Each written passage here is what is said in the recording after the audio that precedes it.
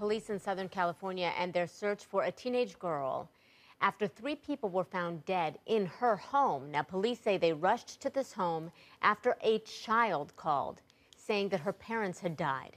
Investigators found the bodies of 2 men and a woman inside that home. It's in Fullerton, which is about half an hour southeast of Los Angeles. Take a good look at your screen, if you would, please.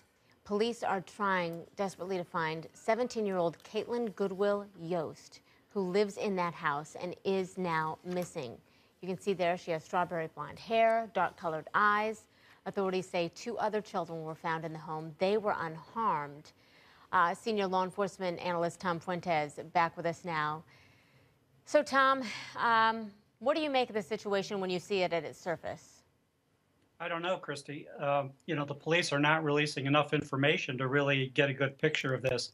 They're ruling out that it's a double murder suicide, so they're saying it's a triple murder, which means that there's another person who committed that murder, and who that person is, we don't know. Whether the 17-year-old girl is suspected or not, they're not saying that. They're saying that she's missing and they fear for her safety.